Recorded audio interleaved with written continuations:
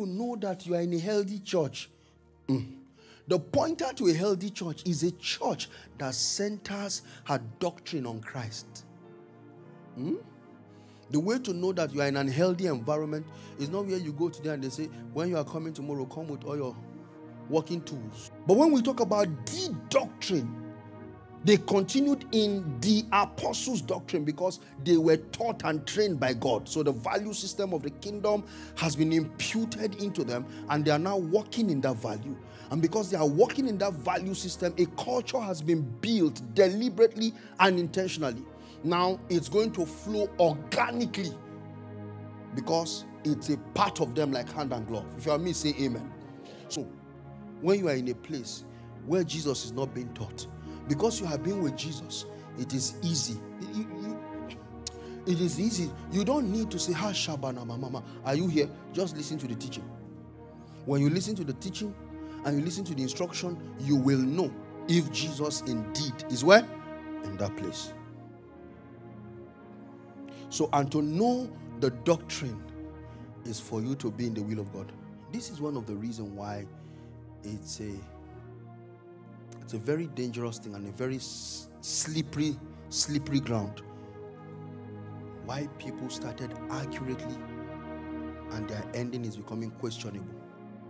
Once they leave the center of God's will, their interpretative venture in scripture changes. Are you getting me today? Are you with me? They begin to change.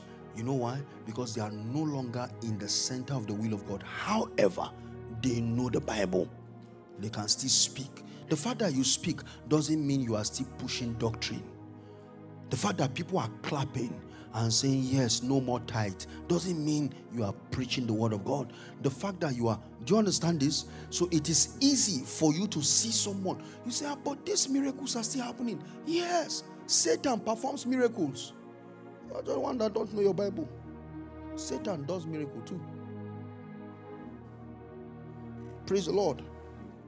So he said, he that speaketh of himself seeketh his own glory, but he that seeketh his glory that sent him, the same is true, and no unrighteousness in him. So sir, the way you know is when somebody stands, his focal point, his desire is to speak of the one that sent him and not himself.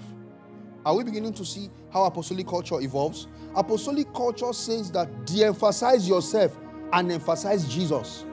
Apostolic culture says that de-emphasize your experience and emphasize Jesus. It says de-emphasize your glory and accentuate the glory of Jesus. Is somebody with me? So this is how we enter the blueprint. We must be conscious of doing the will of God. The will of God is a central handle to judge doctrine. And the will of God in doctrine is Jesus. That for me to understand the doctrine, the blueprint in an apostolic setting, first thing is instructions.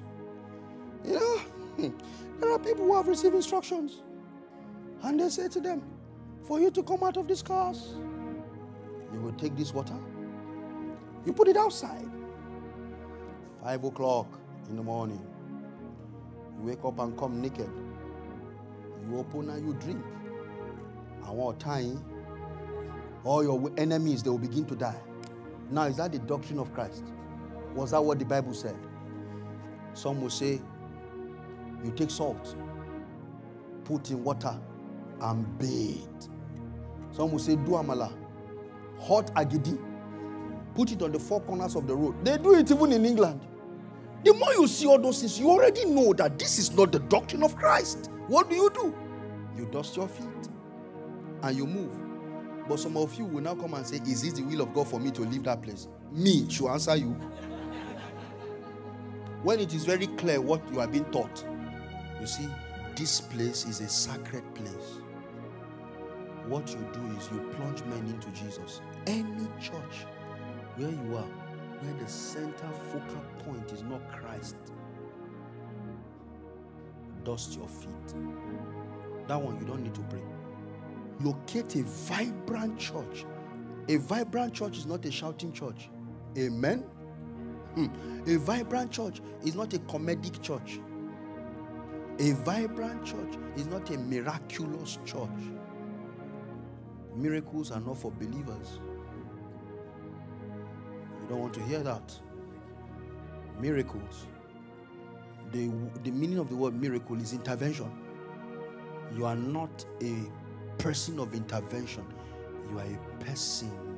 You are not even a person of visitation. In the New Testament, you are not a person of visitation. You are not a person of intervention. You are a person of habitation. Your body, your life is a habitant for God.